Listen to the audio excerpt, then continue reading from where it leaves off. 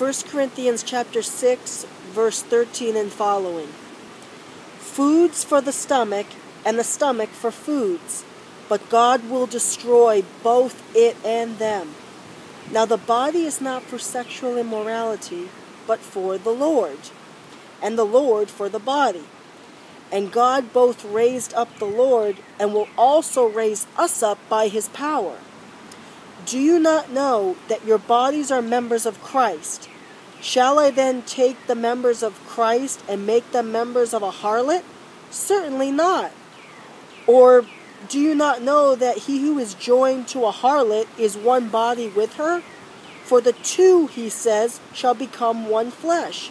But he who is joined to the Lord is one spirit with him. Flee sexual immorality. Every sin that a man does is outside the body, but he who commits sexual immorality sins against his own body. Or do you not know that your body is the temple of the Holy Spirit, who is in you, who you have from God, and that you are not your own, for you were bought with a price. Therefore glorify God in your body and in your spirit, which are God's. So the reason why I'm reading that is that the reason why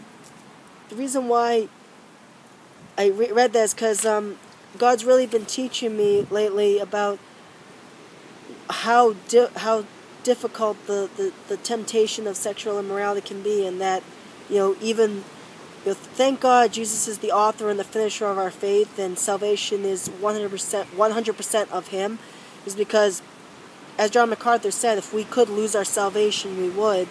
I mean, if you think about, if we have like a lustful thought, or when we're awake, or when we're sleeping, the stuff that enters into our brain.